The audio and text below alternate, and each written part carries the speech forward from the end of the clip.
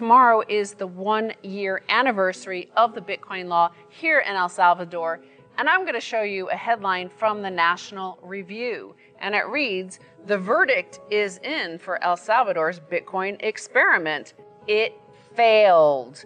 According to Steve Hanke and Caleb Hoffman, El Salvador was a first mover in the adoption of Bitcoin. Its failures were both predictable and predicted. So they're saying the Bitcoin experiment has failed.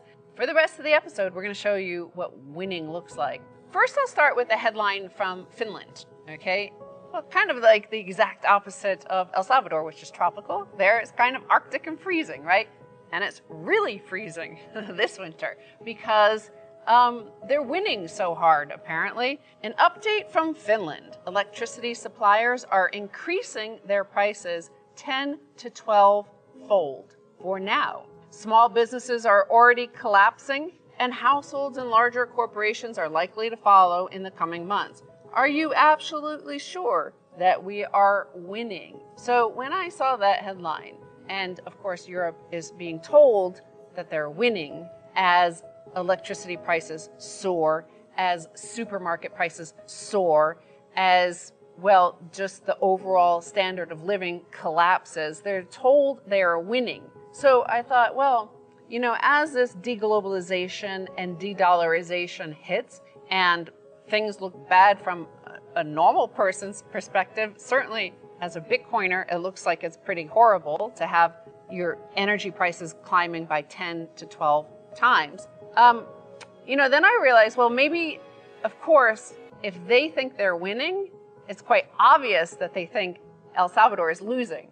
So the moment that they declared victory was February 26, 2022. History 50 years from now, 100 years from now, will establish that was the moment that they lost when they stole Russia's reserves, $630 billion worth of reserves. Right now, they have declared it victory because we have this sort of online social media censorship and you know, only one viewpoint allowed, right? And anybody else who has a different viewpoint is either deplatformed or silenced in some way. We have been on a dollar system for the last 50 years. All trade is settled in dollars. The dollar SWIFT is run by the US. So we're on a dollar system. This is disintegrating.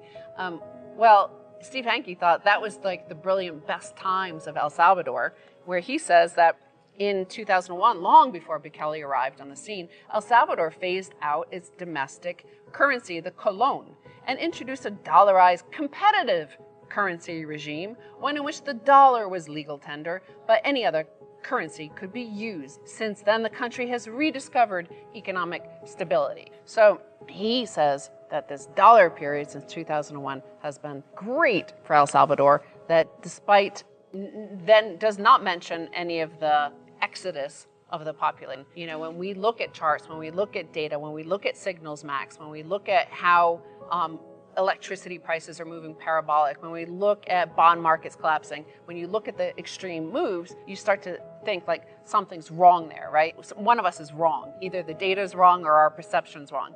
Well, here, the exodus of Salvadorans to America and elsewhere was a sign that, in fact, what Steve Hanke said was a winning formula was actually a losing formula. Right. Well, with that U.S. dollar came the exportation of gangs into El Salvador, and you had the rise of gang violence.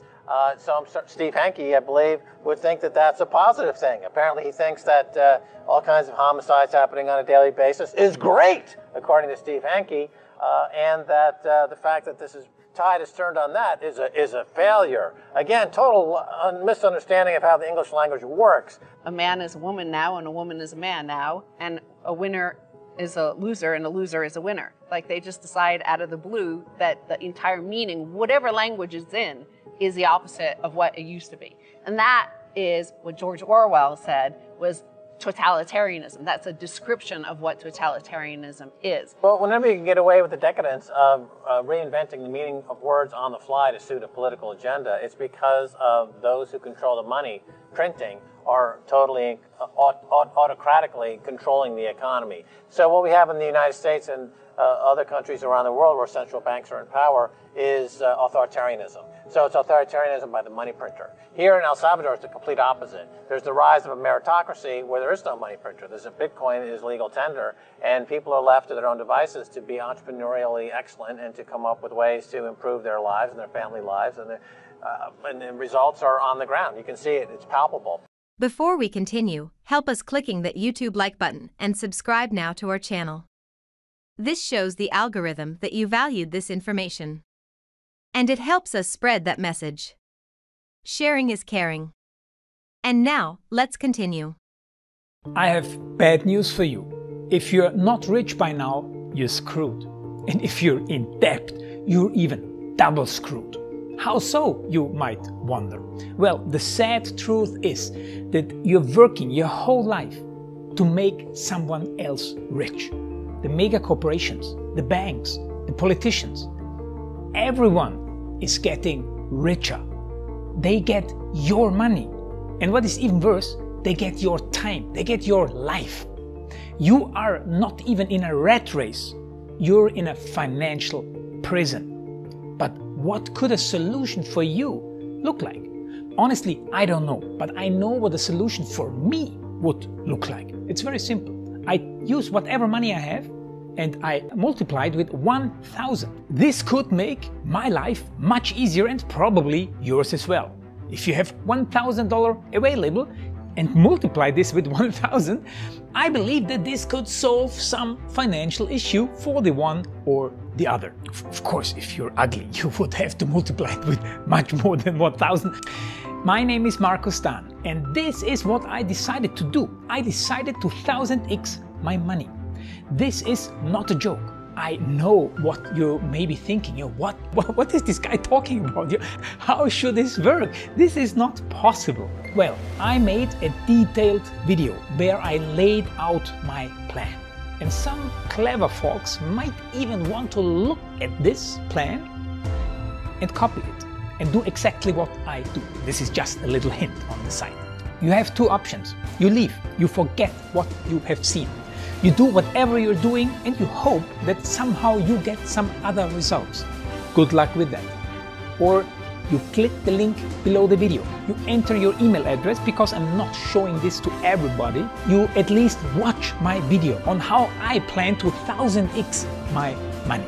The choice is yours. Make the right choice. Join me. See what a different future you could have. See at least how I intend, how I plan to do the 1000x. So click on the link below, enter your email address, and I see you on the other side. Your Markus Dahn.